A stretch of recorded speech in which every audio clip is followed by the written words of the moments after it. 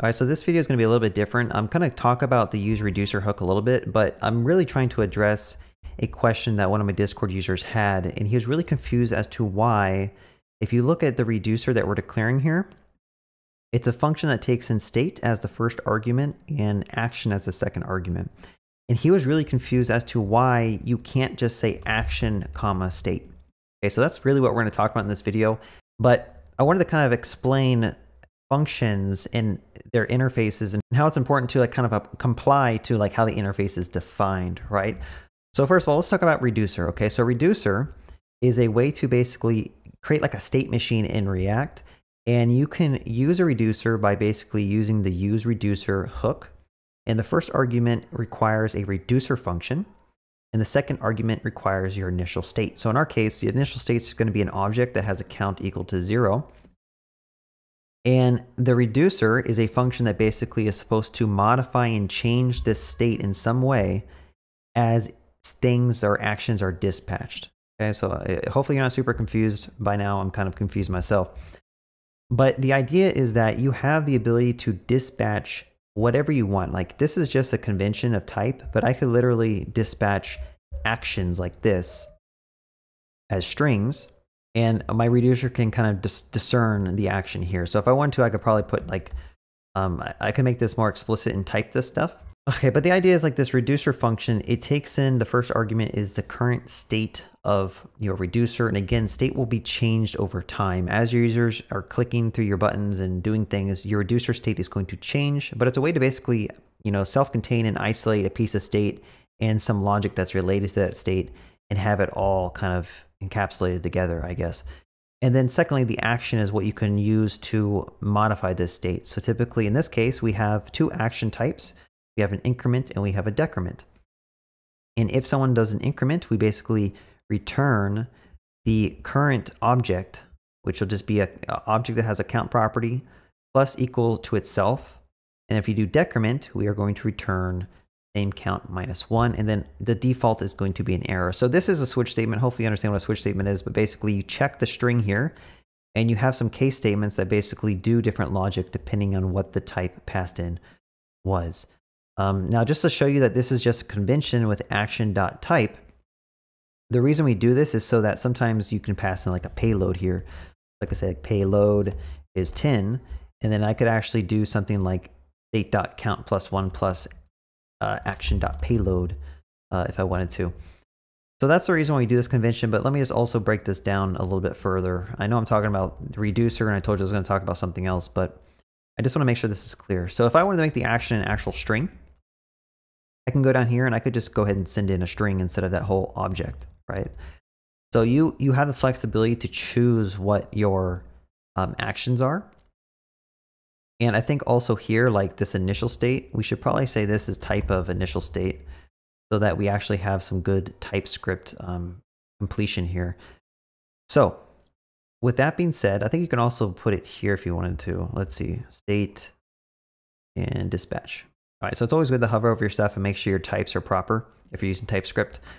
But I have a lot of things I want to talk about in this video because I think the issue he was having could be simply solved by just using TypeScript to begin with. So instead of doing action.type here, I'll just do action. Same thing, it works the same way. The only thing is that like we chose to not have it be an object that we're passing for the dispatch here. We are just passing a string. But anyway, this is all like besides the main point I'm trying to get at. Hopefully he understands a little bit better about how reducers are set up. His confusion is why can't the action come first? Okay, why can't I do that? And I want to stress that if you're using TypeScript, it would warn you that you're doing something wrong, right? So in an interview, I believe I don't know if it was an interview or just on his self-study, he wasn't understanding why you can't just do the action first, right? And this all boils down to interfaces. The way this useReducer interface was set up is that it requires a function that takes in a state as the first parameter, okay? So to kind of like break that down for him, like we can kind of imagine this as well. Let's say we had a function called print names. Okay, so I'm gonna say function print names, and the first parameter of this function needs to be a number, So I'd just say like how many names to print. I want to make this the most verbose Java variable you can ever think of. And then the second argument is going to be the name, okay? So what we've done here is we just declared a function that has a particular interface, right? To use this function successfully without the application completely breaking, you have to pass in a number first. And then the second parameter has to be a string. And then inside this code, I can simply say like for let I equal 0, I less than how many names, I++, and just say console log the name, okay? So this function, in order to use it, you have to comply by the interface that was defined for it. And it's the same thing with this reducer. React as a library defines how this interface has to be, and you have to comply to it. And if you don't, it's just not going to work, right? Stuff's just going to break.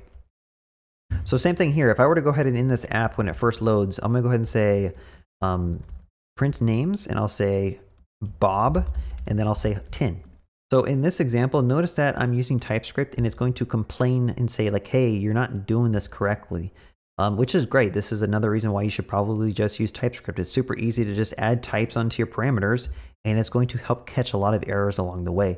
But let's say you decide that you don't want to add types to anything because you like torturing yourself for some reason. Now this thing doesn't complain, and this is going to actually not work the way you think it is, right? Because it's going to try to loop over this, which is going to be a string, which may or may not work. I don't think it's going to work. If I go to the app, I think this should actually start throwing some errors. So let's just go to the console and let's just look at this. It doesn't even print out anything, right? So this thing doesn't work the way that you think it does. And the reason is because this print names has a particular interface, and you have to comply by the interface. So if I go ahead and add that back and add the name here as a number in string. Oh, I did it backwards. Let's just go ahead and do string and number. So now if we actually call this the correct way, notice that it does print out Bob 10 times. So the main takeaway is what I'm trying to say is like, to answer his question, the reason we can't pass action first is because React decided that their interface is going to take in a state first, and then the second argument is going to be an action. And there's nothing you can do to switch the order, right? It's the same way that we created print names. We, as developers, we defined it as taking a number first and then a string second. And if anyone in your application decides to try to swap those, everything's going to break because you have to follow the interface. So hopefully by watching this video, you understand a little bit about reducers and how they work. And then also understand like the importance of the importance of an interface, whether it's implicit or explicit. TypeScript makes interfaces a little bit more explicit, but if you're using JavaScript, you have implicit interfaces, and you need to basically do that extra, double, triple check to make sure you're passing the right types to your functions before they just randomly crash when you run your application. But yeah, be sure to like, subscribe, bell icon, comment, whatever, if you enjoyed watching this video. And also be sure to join my Discord if you want to talk to me directly or get feedback or try to get some help on a question you might have when you're dealing with React web development. We have a lot of people there who are willing to help out if you're stuck. Anyway, have a good day and happy coding.